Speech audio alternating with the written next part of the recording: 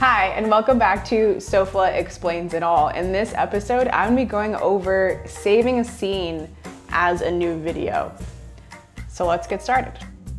Hypothetically, let's just say that you're creating your Vyond video and you're looking at your timeline and you see a scene and you're like, this would be great if it was actually its own thing, or I'd like to kind of create a new project out of this one scene.